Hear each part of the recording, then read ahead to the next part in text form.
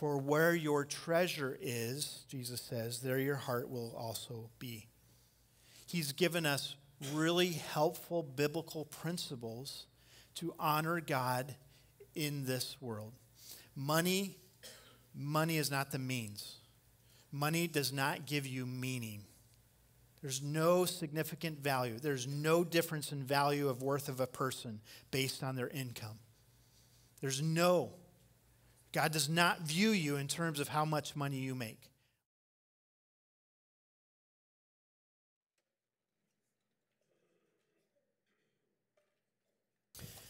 Thank you, Craig. We are in a middle of a series entitled The Search. And if you're a guest with us, we're about halfway through the series, and it's on the book of Ecclesiastes. The book of Ecclesiastes is found in the wisdom literature of the Old Testament.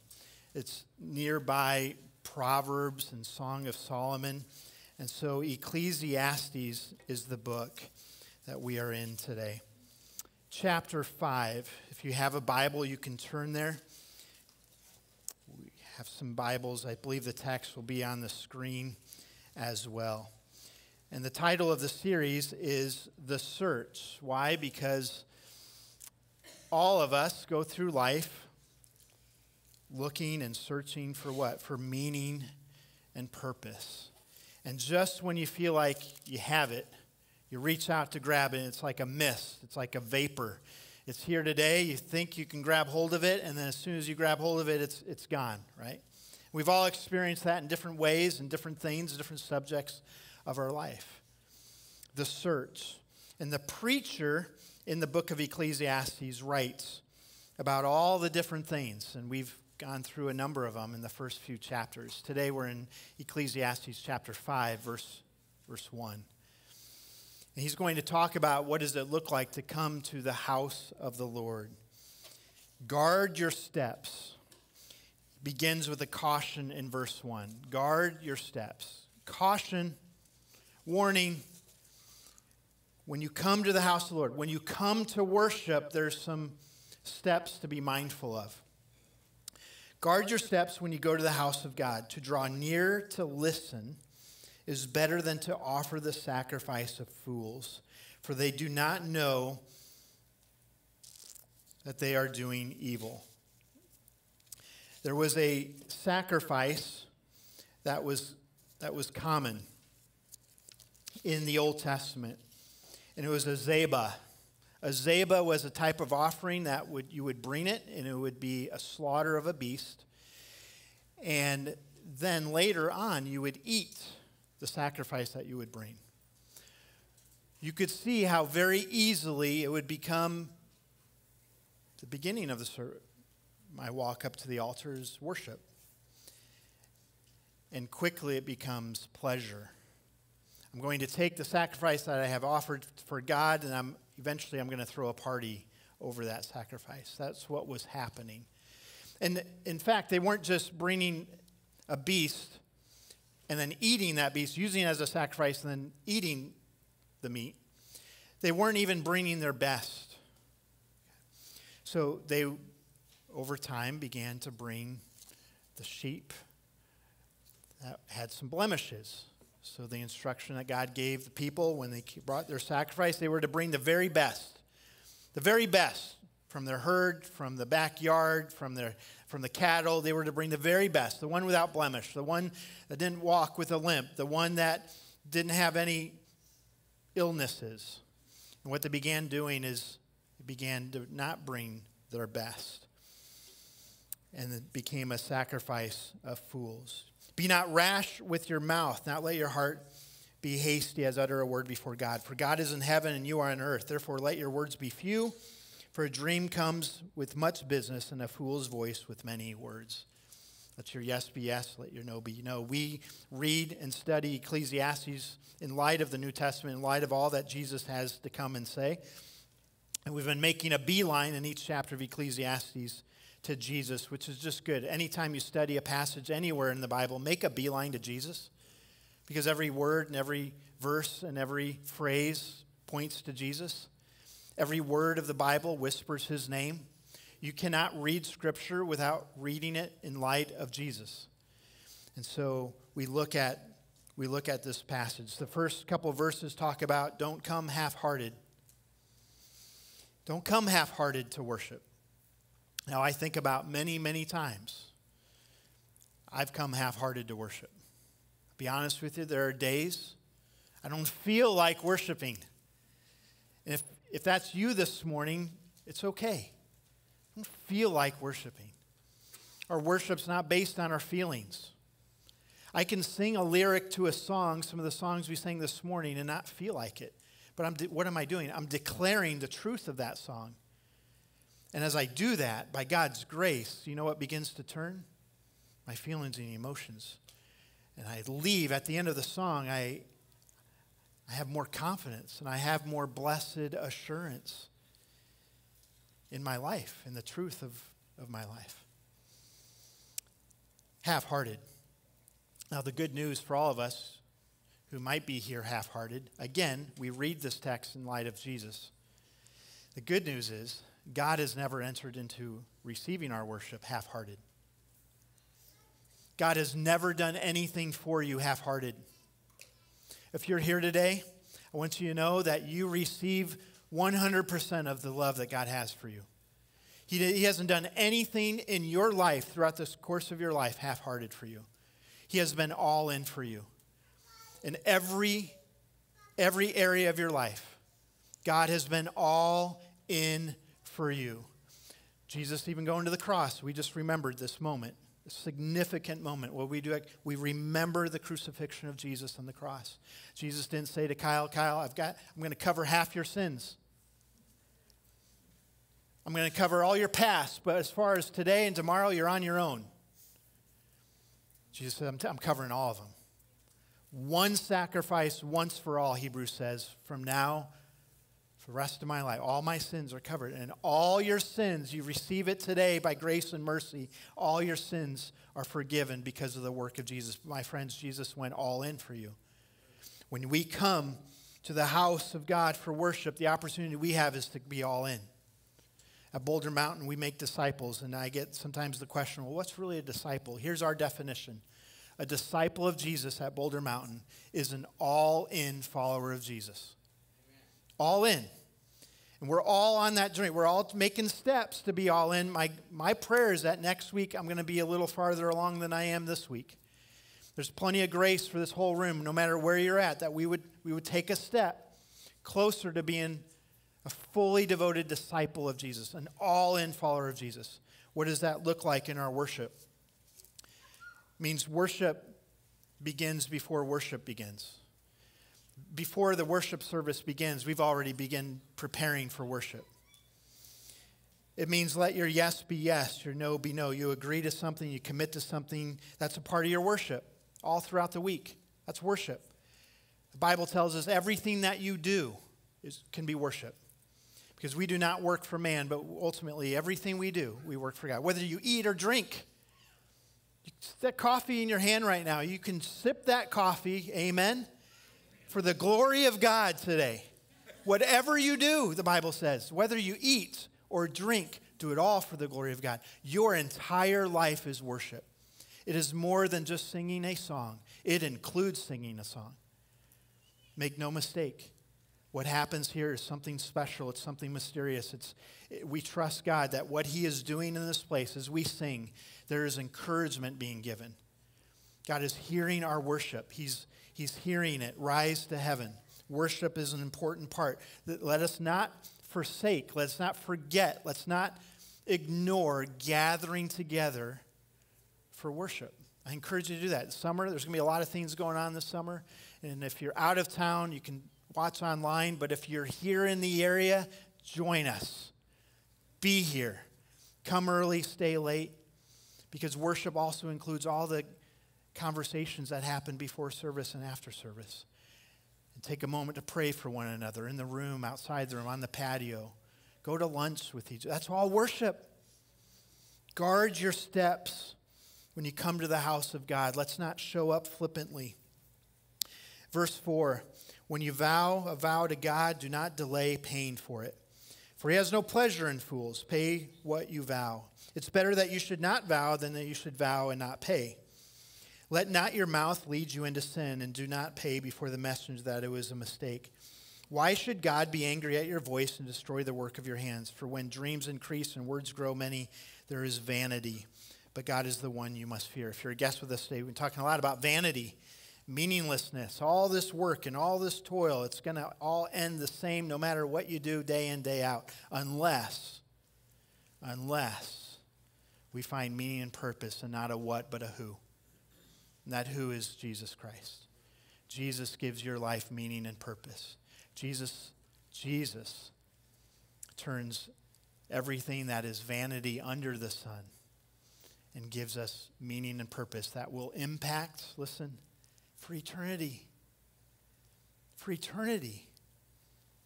The choices that you make this week will matter for eternity if you make those decisions in light of your relationship with Christ. Then he makes a turn in this passage of chapter 5. He makes the turn. Verse 8.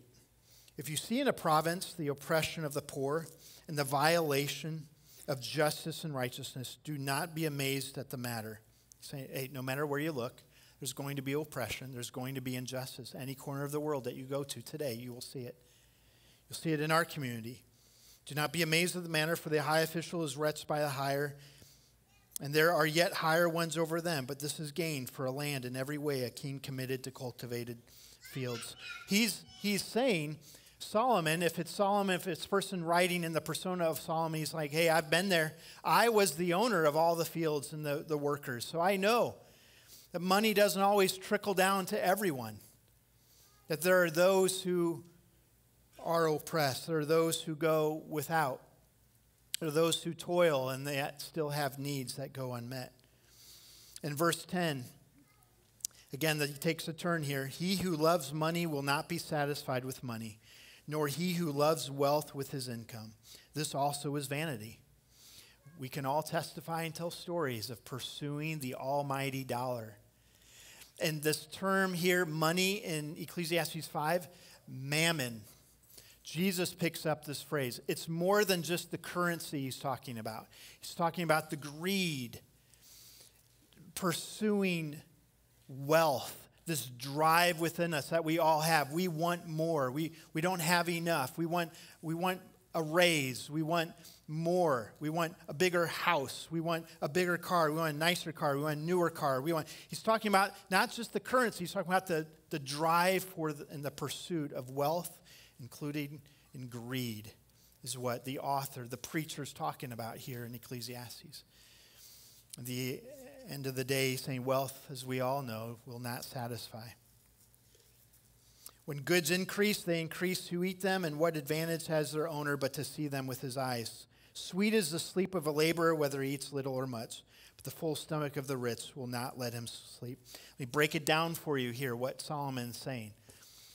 The author, the preacher, is saying, listen, if you own a boat, your problems of life will increase. You now need a trailer to pull the boat. You now need gas, not just for the truck to pull the trailer, but for the boat as well. You now need a permit for that boat. You now need to drive somewhere where there's water to use the boat. You now have to take time off to use the boat. The boat's going to break down. You now need a repair shop to fix your boat. He's saying that thousands of years ago, the more stuff you have, the more problems you're going to have. If you don't have a boat, you're going to sleep better. Right? Work hard, don't own a boat. You know what's better than owning a boat? Having a friend who owns a boat. Have a friend who owns the boat, because they're going to feel guilty if that boat's not being used, so they're going to let you use their boat. It's the same with the cabin up north, right? Now I got to go up and I got to, winterize the cabin. We have to drive up there. I don't want to go, but we own this cabin. We invested in this cabin, so now we have to go use this cabin. What is it for you? What have you purchased, bought, thought your life's going to be better when you got it, and you realized it isn't? In fact, my life just got a whole lot more complicated. Maybe for you today, you just need to hear it's okay. Life's better if you don't own a boat. You don't have a cabin. For the very first time in our life, we now are pool owners. And now I've got to figure out how to run a pool and clean a pool. And we have to use the pool. We feel guilty having a pool and don't use it. So now, all right, I had to find a pool guy to help me with some of the stuff that I can't figure out. There are things in our life that we think are going to fulfill us, and we chase after them, and that just creates more problems. I got to stay up later to address the things that I now own, and I have to get up earlier to use them. He's saying this thousands of years ago. When goods increase, they increase. Who eat them? So as I have more product, now I need more laborers, and I have to feed those laborers, and I have to pay those laborers. God answered my prayer, and he gave me more work, but now I have more expenses. There's a grievous evil that I have seen under the sun. Riches were kept by their owner to his hurt, and those riches were lost in a bad venture. He's the father of a son, but he has nothing in his hand. And he has come from his mother's womb. He shall go again naked as he came, and shall take nothing in his toil that he may carry away in his hand. Listen, what he's saying is all of us entered the world naked without a penny to our name. All of us will leave this world without a penny to our name. You will not take a penny with you. When you take your last breath, you're not taking it with you, right? There's no U-Haul on the back of a Hertz. And that day is approaching, some of us faster than we even know. And yet we're investing in stuff of this world that will not satisfy. Jesus speaks more about money than any other topic. Jesus speaks more about money than sin. Jesus speaks more about money than heaven. Jesus speaks more about money than hell. Jesus speaks more about money than loving your neighbor. Those are all really, really important topics. Why in the world would Jesus spend so much time talking about money? What was true thousands of years ago is still true to this day. When we enter the house of worship, God desires our heart. And part of our heart, being all in with Jesus, is our wallet is shortly after that. Our wallet and our heart are connected. It's really important. This is a really important subject for you personally. I get to do a lot of pre-marriage counseling. I get to meet with couples as they prepare for marriage. And when I first started 25 years ago, there was 1 week in the pre-marriage journey associated with finances. Now there's 3. Money's a big deal in marriage. Money's a big deal for singles. How you handle and steward money says a lot about you. God says, show me your wallet, or show me your online bank account. Show me your Venmo, Zelle record, and I'll show you your heart. That's what Jesus says. Money's one of those things that there's still some respect. I mean, just about everything else in our culture is up for grabs, right? I mean, everybody's talking about everything. I mean, even our health is no longer a secret anymore. But money, there's still some respect where we don't ask each other, hey, what do you make? We don't share. There's some privacy there still. But there's not privacy between you and God. And so here's an opportunity this morning for us to take a few moments and talk about guard your steps when you come into the house of the Lord. This whole chapter is about worship. Worship in the sacrifice that we bring. Worship in our words. Worship in how we treat people. Worship in the things that we own. Money. Mammon. Jesus says very clearly, you cannot serve mammon and the Lord. You can't. You can't be half-hearted in these two areas. And so you must choose, and I must choose and where I'm going to invest. Really important throughout Scripture. From the very beginning in Genesis 1, we're told God created the heavens and the earth. On day 6, he created this incredible human race of people. When he created them, he made them in his image. No other creature was made in his image. Only mankind was made in his image. And from that point on, God says, I'm going to give you something to steward. I'm going to give you an opportunity to manage this garden. I'm going to own the garden, God says, but you're going to manage it and you're going to steward it. And from that point on, all of mankind has been given a sliver to manage and to steward.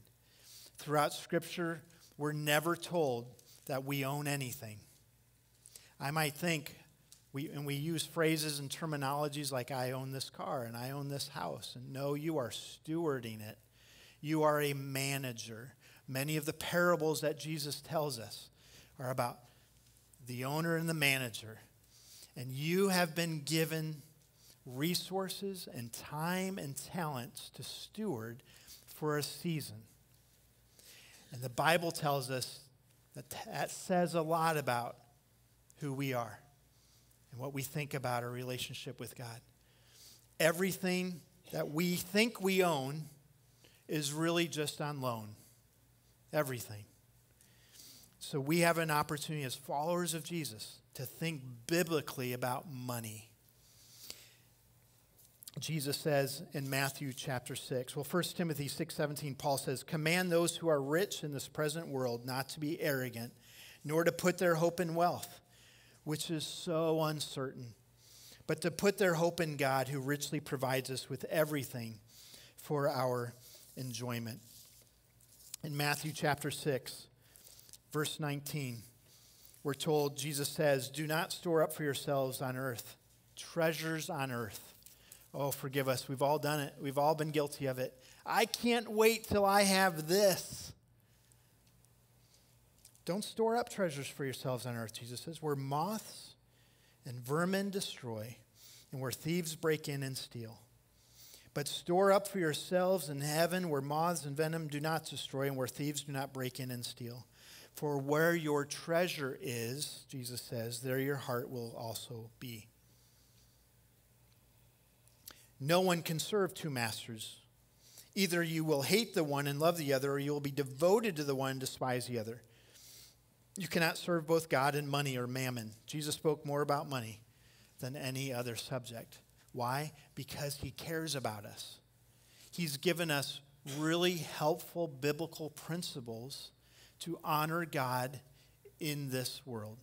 Money is not the means. Money does not give you meaning. There's no significant value. There's no difference in value of worth of a person based on their income. God does not view you in terms of how much money you make. We view each other differently based on that, right?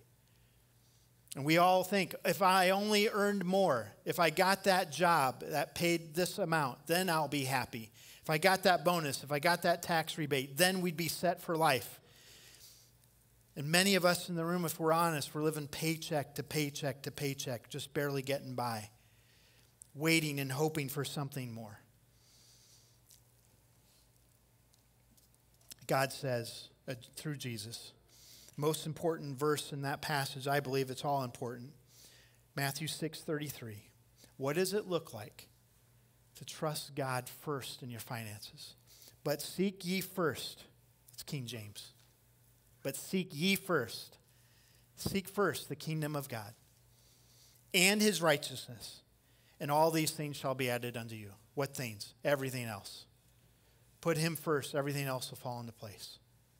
Trust God first financially. But seek ye first the kingdom of God and his righteousness, and all of these things will be added unto you. So just you do business with God today. Who's going to be the master and the Lord of your life? What does it look like for you to trust and honor God with your finances? Now listen, I want to address the tension in the room right now, because I've been there. Early in ministry, we didn't have health insurance. First two churches I worked at didn't provide health insurance. Many of your jobs, it's not something that is offered and provided. And we had baby number 1, and we had baby number 2, and we had baby 3. And I'm like, how in the world am I supposed to honor God with my finances when I've got to pay out of pocket for each of our child? We'd go to the hospital, we'd sit there, explain our situation. What can you do for us? Can we get a payment plan? I remember when our youngest we had her paid off. It's like around her third birthday, we're like, Paige, you're ours now. We officially own you. We've paid it off. And I feel the tension in those moments where you're like, there's nothing left. How am I supposed to honor God? So a lot of us live in this world of a one bucket world when it comes to our finances. Okay. And this bucket, it's everything that I have to live on, to eat, to pay my bills, to take care of my kids, to buy diapers, to buy formula, to pay the water bill. We have one bucket, and everything goes in that one bucket. It's 100%. See, we all have 100%. Either the money is going to dictate to us how that's spent, or we get to decide. And so if up to this point in your life you've not been deciding where every penny of your money and your wealth goes, then you get an opportunity to change that. And maybe this has been the true generations for generations in your family tree. You have an opportunity to change that. I say, from this point on, I'm going to tell my money where to go. And so we've just been living in one bucket. Everything I make goes to pay every expense that I have. But throughout Scripture, there's actually 3 buckets that we're told about. There's 2 other buckets I want to challenge you to think about. The second one here is save. Because tomorrow you may lose your job. My house may burn down. There are crises and there's emergencies, and we are told to be good stewards and managers. Remember, we're not owners. We are managing everything God's given for us for Him. We're stewarding it. We're managing it for Him. And so we are to save. We're to save a certain percentage. And this other bucket here is give. Now, typically what happens if we have 3 buckets, and we feel convicted to have 3 buckets, typically this is what ends up happening. I remember early in our marriage, I tried to do this. We tried to do this. So we got to pay all our bills. I mean, God wants us to pay our bills, right? He got to pay the person what they're worth. And so we got to cover all our expenses and all our bills, and then we'll put a little bit away. And you know what ends up happening when we live this way? There's never anything left to give. Because I take care of me first. And I cover all my expenses. And then at the end of the day, I'll give God. I'll give God what I have left. This is why a $50 bill looks so big at church and so small at the mall, right? Live, save, give. But what would it look like? What would it look like to honor God with our finances? Because ultimately, He's given you the skills and the ability to earn your income. That comes from God. What would it look like to honor Him first? What would it look like as a follower of Jesus here's the order, to give first, save second, and then live on the rest? All in follower of Jesus, what would it look like to give 10%, save 20%, live on 70%? And you're like, oh my word, I am so far from that. Okay, what would it look like today to start, if you're at 0, to start with 1%? And if you're a guest with us today and you have your own local church, give to your own local church. This is about what God wants for you, not from you. God doesn't need any of our money. God does not need your money. Jesus never once, according to Scripture, asked anybody for money. He asked for a coin to do a little magic trick. There is that story. But we believe He gave the coin back. He never asked anybody for money. So God doesn't need your money. This is not a needs your money sermon. This is what God wants for you. He wants you to be in a position where you recognize God first, not last. And if we're honest, we look at our budget, where's God in our budget? What does it look like to honor God? To give first, save second, and then live on the rest. Jesus tells a lot of different parables about managing our money. Ephesians 3:16. What's really interesting in the Old Testament versus the New Testament. In the Old Testament, the patriarchs, the Abrahams, the Jacobs, the Josephs, they were told and promised land and riches. That was part of the promises of God, that we're going to give you land, and you're going to be wealthy, and you're going to be rich, and you're going to have cattle. But in the New Testament, never is the church promised riches of this world. The riches that we are promised. I pray, Paul writes, out of his glorious riches he may strengthen you with power through his Spirit in your inner being. The greatest verse in the New Testament, believers, concerning riches, Philippians 4:19. And my God will meet all your needs according to his glorious riches in Jesus. When I give first, I'm saying, God, I'm trusting you with the rest. I don't know what bills are going to come up this week. I don't know. But God, I'm going to trust you. I'm going to honor you. And so I would encourage you to do what God's asking you to do. And I know there's tension. I know the feeling that you're wrestling with. I would encourage all of us to take a step. If it's 0% right now, what would it look like to give 1%? Just to begin to do that. If you don't have a savings account, what would it look like to start 1% into savings? And then to take the rest. Because so often, there are books being written right now in our culture, how to get by on $100,000. Because the average American is spending more than they're receiving. So they're not even thinking saving and giving, right? They're spending. What would it look like to put a governor on our expenses, right? As our income goes up, it just frees us up. Because money will not give you meaning, but money is a means to an end.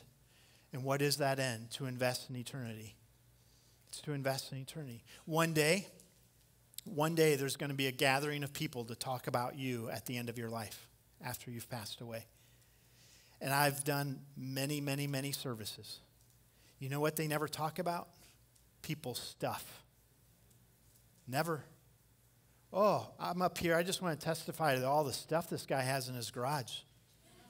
Hey, I went to his shed, and let me tell you all the stuff I found in his shed. Nobody's talking about stuff, but they are telling stories. And you have an opportunity to have what story is going to be told about your life by how you steward and how you manage. It's an incredible privilege that God gives each and every one of us. It is not about how much. It's about what are you doing with what he has given you. And there's a whole sermon series we could spend on this. We're not. Don't worry, next week we're not still on the subject next week. But Jesus says, those who are faithful with a little, guess what the owner is going to do? Some of you run companies. What do you do with really faithful employees who manage and steward things really, really well? You give them more. That is biblical. If you're faithful with a little. When our girls were in high school, I paid for all of them to go through Financial Peace University, is Dave Ramsey's 9-week course. I encourage everybody to go through it. In the fall, here at Boulder Mountain, we're going to offer financial stewardship. Be helpful for all of us. You'll hear more information on that. I paid my daughters to go. So I'll give you $100 cash if you go for 9 weeks. Every week you miss, I take 10. You miss 3, it's done and over with. Because it's so important. I want them to understand the basics of biblical stewardship. That everything you have it's on loan. And we have an opportunity to steward this well. So let me ask you the question. What does it look like for you to honor God with your finances? I'm not giving you a formula today. That's between you and God. You get to have that conversation with God. But here's what I'd encourage you to do. Give until it hurts. Right? If I give and I don't feel it, am I coming all in on worship? There's different ways that my wife and I give here at Boulder Mountain. I remember my dad, and not all of us had the opportunity to grow up in a Christian home, but I remember my dad I was having cereal at the breakfast table, and there were 7 of us kids.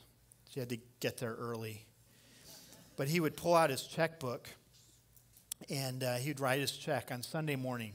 He'd sit there at the table, a couple hours before service, he'd write his check. Back then, they had giving envelopes, and every family in the church had a little number, right?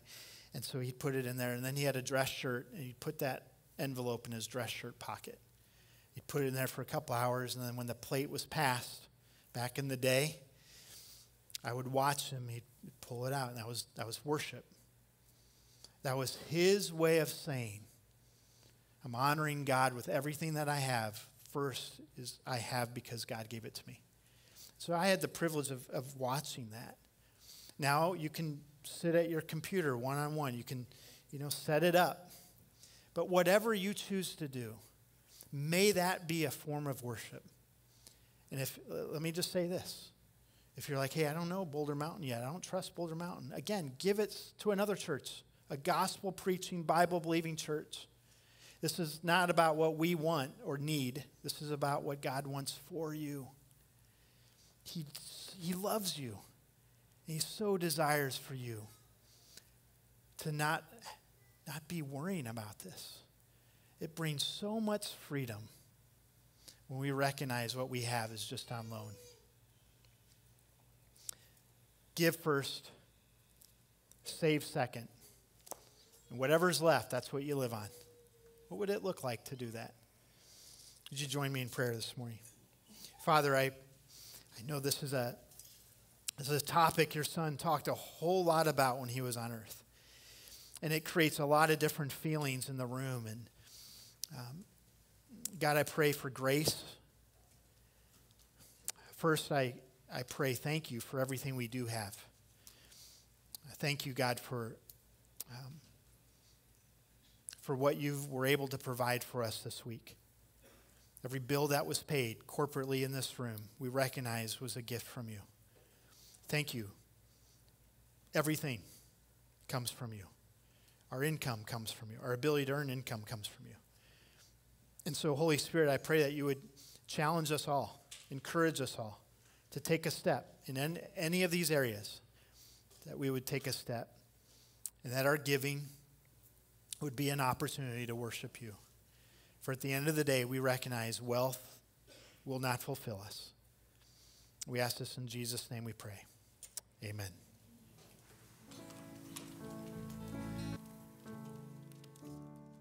I want to take a moment to say thank you for joining us for today's service online. I'm going to invite you to our website where there are a number of different action steps to take following today's service. Maybe joining a small group or finding a place to serve or sending a prayer request into the church to let us know how we can help you and how we can be praying for you.